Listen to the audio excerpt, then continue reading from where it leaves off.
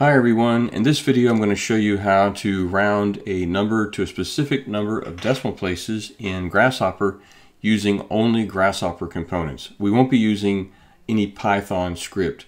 I made a previous video where I showed you how to do this using a Python component, and in a Python component you have to have a Python script. But in this video we'll be using purely Grasshopper components. And you can see in our example we have set up here that if I change the number of decimal places, that the result updates appropriately. And even though I have this set up as a cluster, it is made up of purely Grasshopper components. And I'll show you not only how to set up the Grasshopper definition, I'll also show you how to set up the cluster. So if we double click on this, we go into cluster view, and you can see that it is just pure Grasshopper components. But all right, let's go ahead and get started. So you might think that Grasshopper would have a function that rounds numbers already, and it does. If we go to Maths, then under the utilities here, there is a rounding component. You can feed your number into that. You have three options, and the top one is called nearest. Okay, if we feed that in, you can see it's rounding it to 3, and that's because our number is above 2.5 or above. So 2.4 would round to 2, and anything starting from 2.5 and above would round to 3. Now floor, which is the next one here, if we feed that in, that always rounds. It just basically drops everything after the decimal point. So you just get this number here. Whatever this number is, that's what floor will return to you. Ceiling will always round to the next integer up. So even if you have, let's see, 2.1, then you get 3. If you have 2.0, let's see what you get. I don't know. Okay, that gives you 2. 2.0 gives you 2, but anything over that will give you 3. All right, so that's how ceiling works. Of all these three options, nearest, floor, and ceiling, I think nearest is probably what we're closest to what we're looking for. But all of these round to whole numbers, and that's not what we want, right? We want to round to a specific number of decimal places. I'm just going to hit Control Z here to get back my, there we go, 2.5867. So what can we do to get around this limitation of our rounding component here? Well, what we can do is multiply this number by a number like, say, for instance, 10. We'll start off with 10. So if we wanted to round to a single decimal place, then we would use 10 to do that. I'm going to just copy this panel here so that I'll get these nice, I've already got the font set up with these nice big bold numbers here that hopefully are easier to see on the video. And let me go ahead and remove the name from there. Okay, so we've got 10, and let's get a multiplication node. We'll feed this into the top and 10 into the bottom. And let me grab another panel. Well, we'll use this one. I'll copy and paste it, and we'll just feed the result into that, right?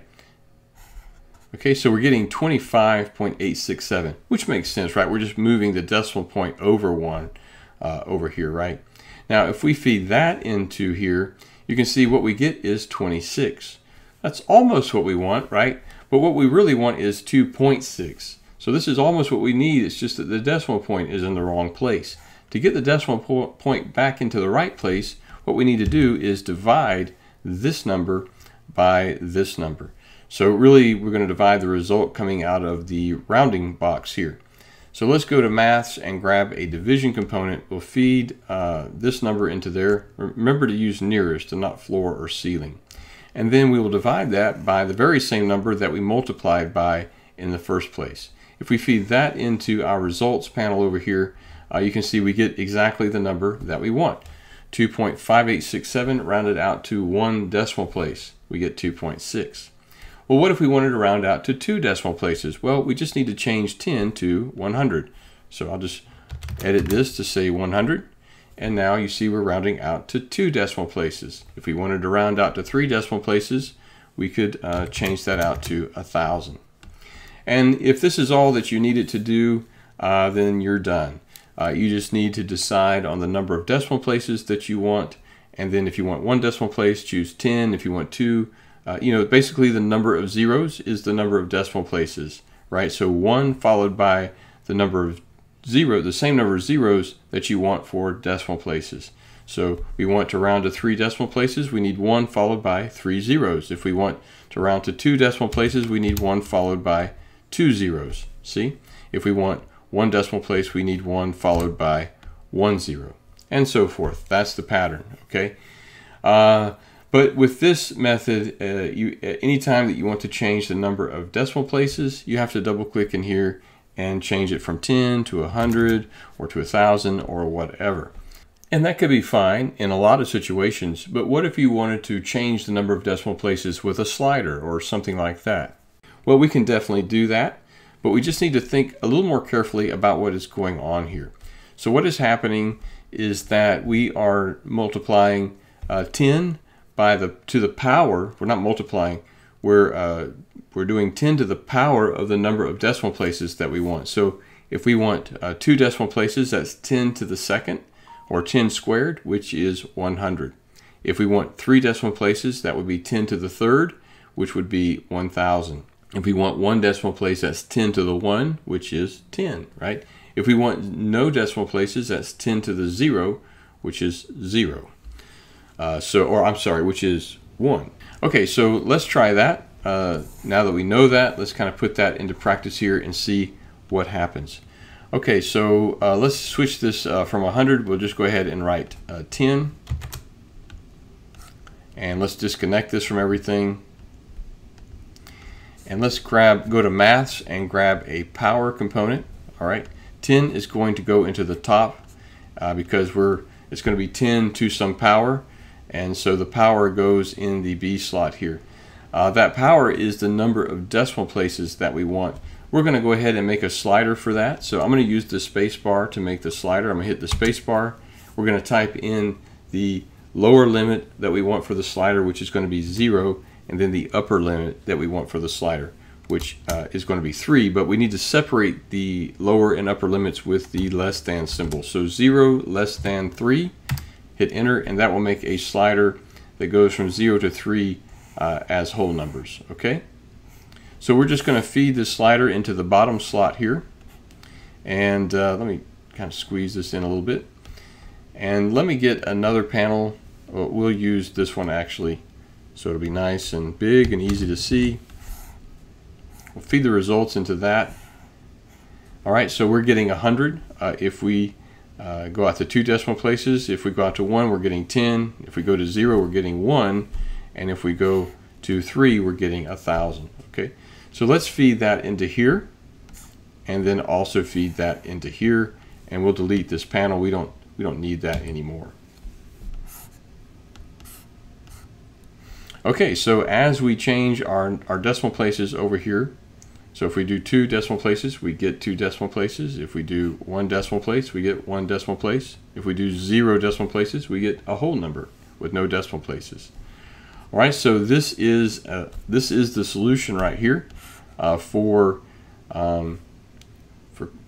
rounding numbers all up to a specific number of decimal places. I'm just going to double click this right here so that it can I get this little relay that I can route around that 10.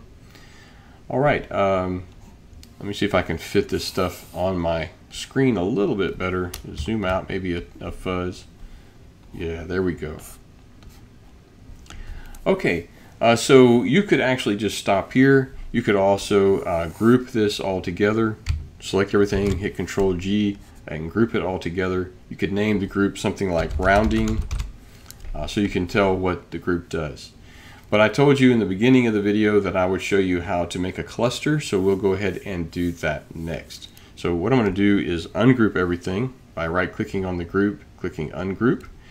And what we need is to bring in some components here. We need to go to params, and we need a container for our float.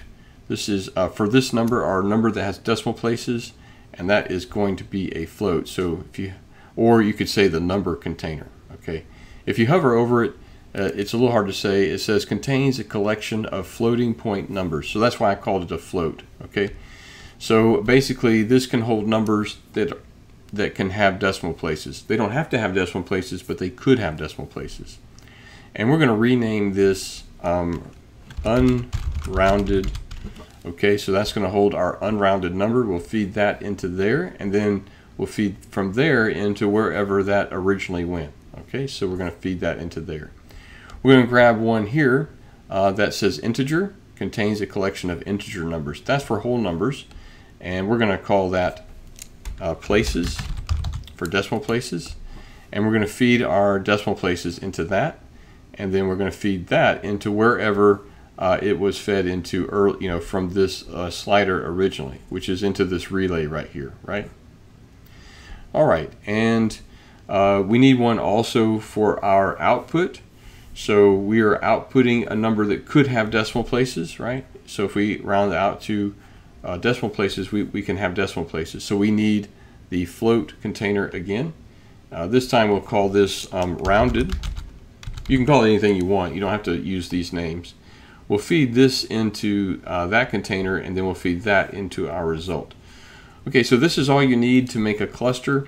It's very important that that you set these parameter boxes, or whatever you want to call them, containers, that your inputs go into those, okay, and that your output goes into one as well, and that they're connected to something on each side. Okay, so we have these are connected to inputs coming in, and our output is connected to a panel going out. Okay, so you need to be connected to something, and I'll show you what happens if you're not connected. So I'll disconnect this, and you select everything, and you go to edit and click on cluster. Okay, and that'll make a cluster. But you see how it's torn here? We can get no output out of it. And that's because we weren't connected to anything on the output. So I'm going to hit Control Z. We'll just connect to this panel here. We'll then select everything again, just like we did before. We'll go to Edit, click on Cluster, and there we go. We now have a cluster, and the inputs and outputs have the names that we gave to those parameter containers that we used a few moments ago. So now we can, I'll just zoom in on this, we can change our number of decimal places on the fly, and it'll go ahead and update correctly. And we may be able, let's disconnect this. Okay, and let's right click on this, click on set integer, and we'll say 2 maybe, click on commit changes. And what this will do is set that as a default value. So if we connect a slider or a panel and enter another number, that will override that.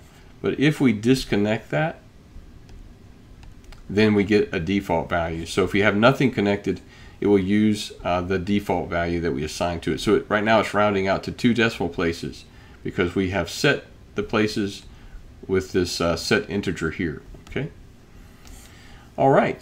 So that is how you can round out to a specific number of decimal places using purely Grasshopper components, and also how you can take that large group of components and turn them into a cluster. And that concludes this video. Thank you everyone for watching, and I hope to see all of you in future videos.